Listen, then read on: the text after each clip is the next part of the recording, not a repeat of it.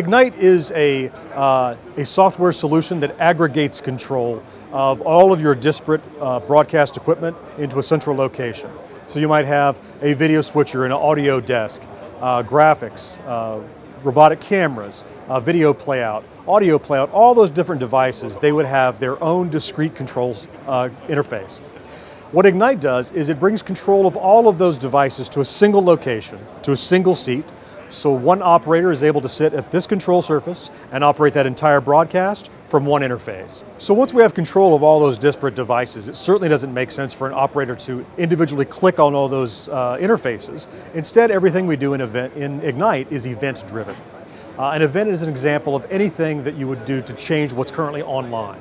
Taking a camera, going to a piece of video, a live remote, a graphic, anything like that would constitute an event as far as Ignite's concerned. The simplest type of event would be a camera. So for example, if I were going to take a camera online in Ignite, I would need to speak to at least 3 different devices. I would need to tell the robotic camera how to frame up that camera shot. I would need to tell the audio mixer what input the talent is on so that I could hear his audio. And finally, I would need to tell the video mixer what input the camera is on so that I could see it online. All of those items must work together and in concert correctly in order to get that event online. So here on the Ignite playlist is an example of that very event for a camera. This vertical stripe of color is what we call a TME, or transition macro event. And each icon in the event represents communication to a different controlled device. So for example, in our camera, here's a video switcher icon to move the show the camera online. Here's an audio icon so I can hear the talent. And here's a robotic camera control so that I can get the camera positioned correctly. When I ready this event, it sends commands to those devices to prepare them to go online. When I execute the event, it then sends commands to those devices to put them online in real time. Now, during training and commissioning, we create a library of those events for cameras or video or live remotes, as I'd mentioned before. A journalist would stack a show in the newsroom computer system, just as they do with a traditional broadcast. But prior to the show, the Ignite operator would come to the same interface and review that running order prior to air.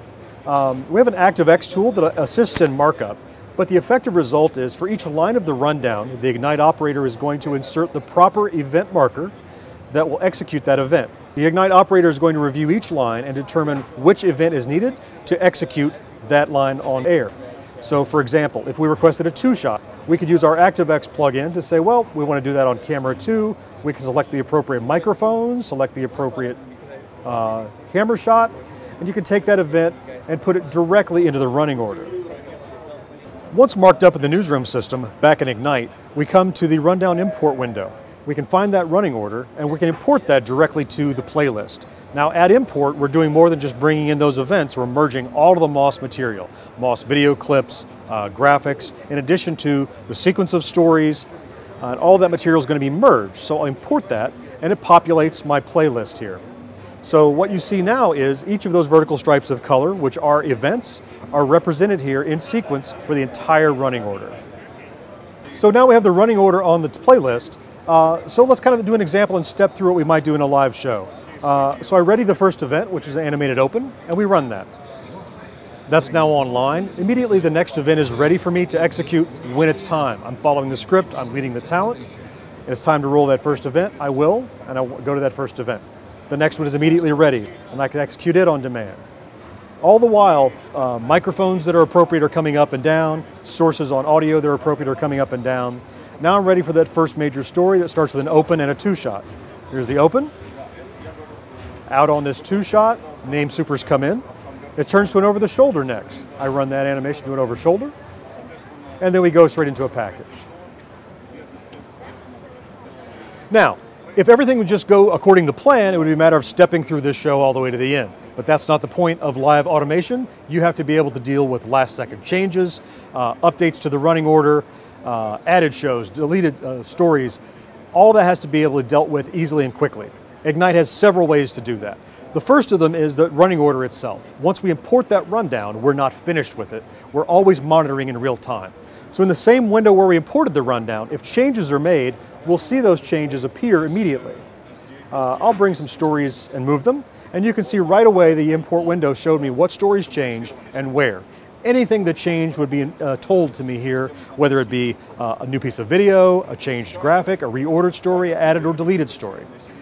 Once I review it and I approve it, I can accept it just as quickly as accepting that update, and I'm right back into my current running order. Now, taking that update is very fast, just a couple of seconds, but sometimes that's not fast enough for us, and we know that. So then we come straight down here to our late breaking news panel.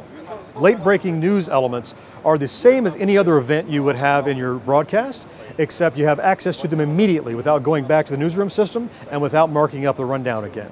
So currently I'm ready to come out on a close-up of this young lady. Rather though, I'm going to come out to a different shot. I can drop in a different camera shot entirely. I can ready and execute that event, and I have a different shot online rather than what was scripted in the running order. Again, that's faster, not always fast enough. Then we come down next to our catalyst. The catalyst is our physical control surface. It's how we navigate through the playlist. We can adjust audio and step through, and while it looks like a switcher, every button here is fully configurable to do anything that we have control over. I can bring in a graphic, I can adjust audio, move a camera. All of those items can be done from our catalyst. So let's say that rather than continue with our running order, we need to go into a live interview segment. Well, we can do that just by going to another page of my catalyst where I've programmed it to start a live interview segment. Maybe I'd just like to bring up a second microphone. Ready camera 2, let's take 2. Ready camera 3, we'll take 3. Punch back to 1, we'll dissolve to camera 2. All that's fully manual, outside of automation entirely. But when I'm ready to resume, I can come anywhere back in the running order list and pick up with the running order as it was planned. So I have the running order that gives me what's expected. I can always take updates to that. I can override it anytime with LBNs, or I can come down to the catalyst and go fully manual when I need to.